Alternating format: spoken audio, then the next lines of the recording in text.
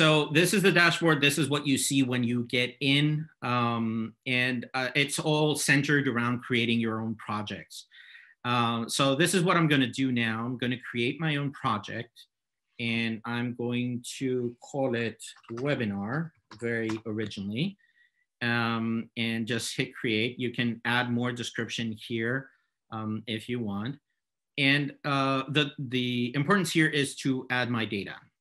So there are two ways to add data.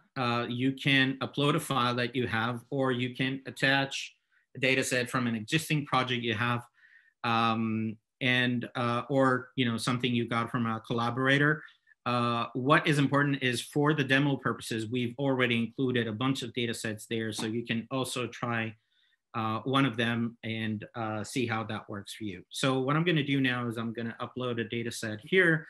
And this is actually going to be an Alzheimer's clinical study data.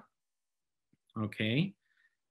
So you can select here options as to how you want your data to appear. But if you don't want to mess with that, the system will do things automatically. So you can specify here that I want my data that has feature names. So let me show this again to you. The first line, you understand, is the labels. So you just make sure that the system understands that. And if you wanted to include sample names, you would do that. But this is all right for now. So let me go next.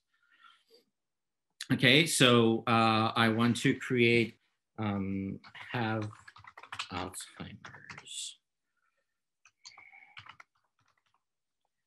Alrighty, and create that data set. Okay, so the system now tells me that I have my data set created, and I can go and look at the data, and you see here, you're seeing 5 by 5, and you can see that I have 504 rows of 504 columns of data and 70 rows of data. And you can actually go and look at the metrics of each of your columns here. And you see that the system has already made categorization. So it assumes that this is categorical because it's whether you have Alzheimer's or not, and classified these as numerical, and so on and so forth.